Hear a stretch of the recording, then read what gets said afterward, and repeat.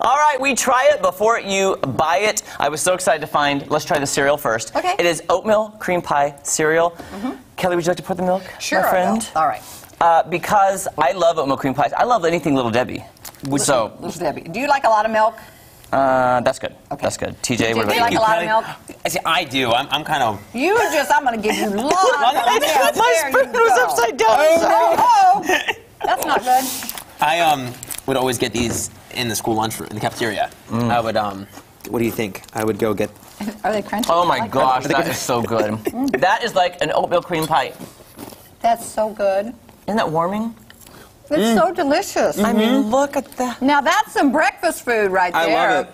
Oh my gosh. Guys, I didn't think I would like it this much. The milk, it's really good. And the milk gives the cream, too, kind of. I love that. Guys, it's really good. Jeremy. I am looking forward to all the breakfast food we have today. We have a lot more coming up. So, okay, guess what, guys? We try it before you buy love it. it. Let's all rate it. Kelly, oatmeal cream pie cereal. 10. 10. Yes. We like it. We like it. Okay, we also Hey, Mikey. recently... Hey, Mikey. But that's life. That is life. Oh, that is life.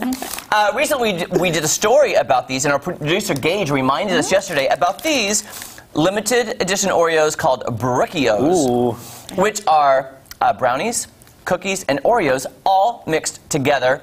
I searched for them everywhere a couple days ago. Found them at Price Cutter, thank the Lord. Could not find them anywhere, so... Kelly, you gotta eat a Brookio. You can't keep eating your cereal.